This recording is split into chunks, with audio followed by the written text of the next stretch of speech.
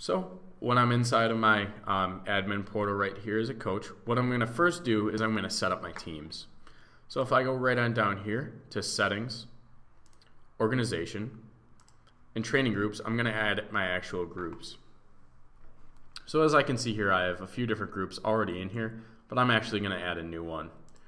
So what I'm going to do is I'm going to go up into the upper right, select new. I'm going to select the CoachMePlus team. And child of, worry about that in 1 second, and I'm just going to save that real quick. So I save that on up, and then I go to cancel and back, and I can see that that group has been added to the list here. As you can see, there's these indented groups. So you have the stallions, and then you have the forwards, defensemen, goalies. That's what that child of the subgroup is for. What we're going to do is we're going to add another group, and we're going to make that a subgroup or a child of the CoachMePlus team. So a subgroup of the CoachMePlus team, maybe it's a basketball team, and maybe it's guards. So we're going to add that, make sure the child of is the team, and it's going to add it right in there. From there, I can add whatever athletes right to this group that I wanted, or I can go back and keep adding more and more groups. So I'm going to go here. I'm going to add a couple more just for this basketball team. So I have my guards, I have my forwards.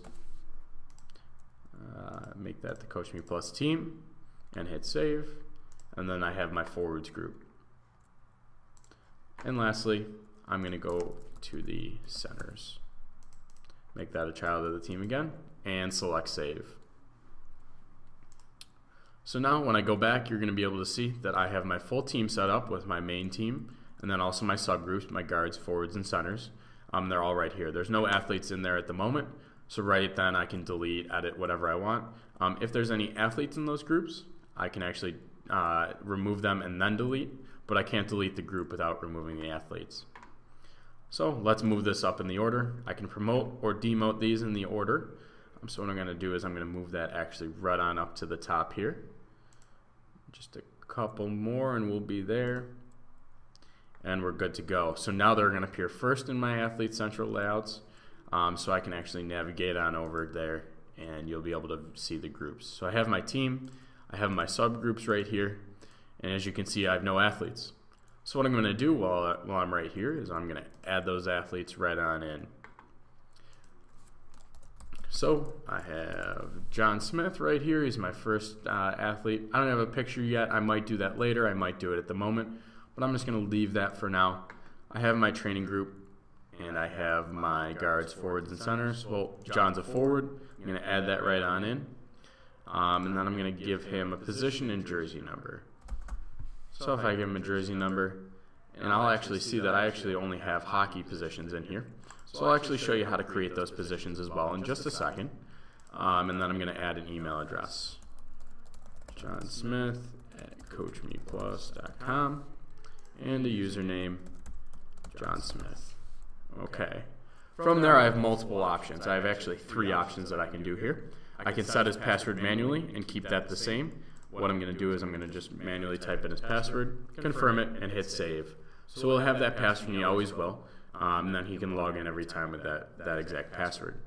One slight variation off of that would be the forced password change. So you can give him a one-time use password, where then he'll log into the system, and then he'll be forced to change his password upon first login. That's nice because then you won't have to be able to know his password. He'll know his password, and nobody else will. But lastly, if you don't want to deal with any passwords, giving them out, anything like that, if they have a valid email address, you can send them a welcome email right through the CoachMePlus system that will give them access to their profile. So it'll say, welcome to CoachMePlus. It'll have a link to download the mobile application to the Android or Apple device, whatever it might be. And it'll also tell them their group code and how to access the actual system. From there, once they follow the link out of the email, they're going to be instructed to set their password. So John, I'm going to just add that right on in, and I'm going to force password change because I'm going to give it to him, and then he's going to log in. So as you can see, as I added John, he went right in this forwards group.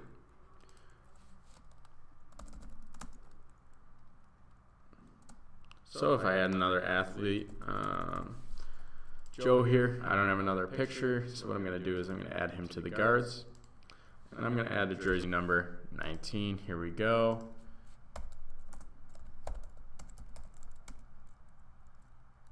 And he's got an email address.